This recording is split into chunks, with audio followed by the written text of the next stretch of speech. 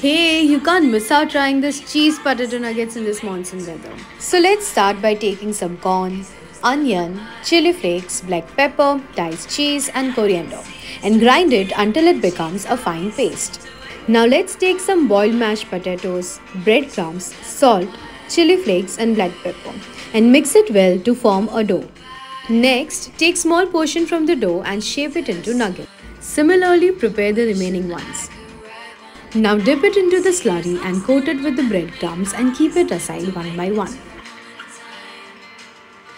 Now let's deep fry it into the aesthetic cold pressed peanut oil, which is healthy to be used in a daily routine and it also enhances the flavor of the nuggets. See how crispy and delicious this cheese nuggets look.